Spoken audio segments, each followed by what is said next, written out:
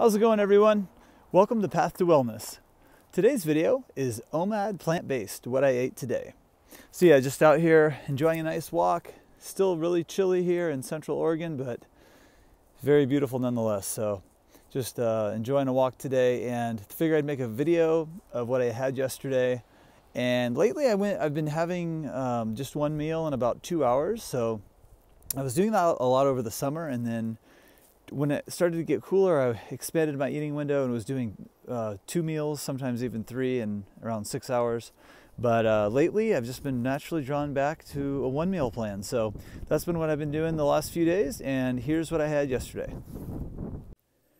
So at around 4:30, I started off with 2 oranges and then 2 bananas. I like to start off with fruit, and then I had a couple of scoops of this Marcus Roscran's Green Pro C formula just mixed in water. And I like this stuff because it's just a bunch of raw herbs and healthy plants all blended together, and it tastes very healthy, and it has a lot of micronutrients in it. So that was enjoyable. And then I digested all that for about 30 minutes, and I made a big salad with raisins, pumpkin seeds, avocados, and lime juice. And I like to use the avocado and lime juice just as like a dressing. I kind of mash all that together.